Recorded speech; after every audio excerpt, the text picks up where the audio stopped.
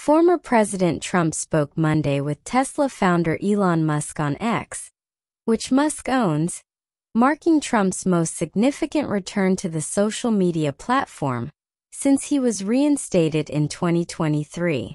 Trump and Musk spoke for roughly 2 hours after their conversation was delayed because of technical issues that prevented many from initially joining.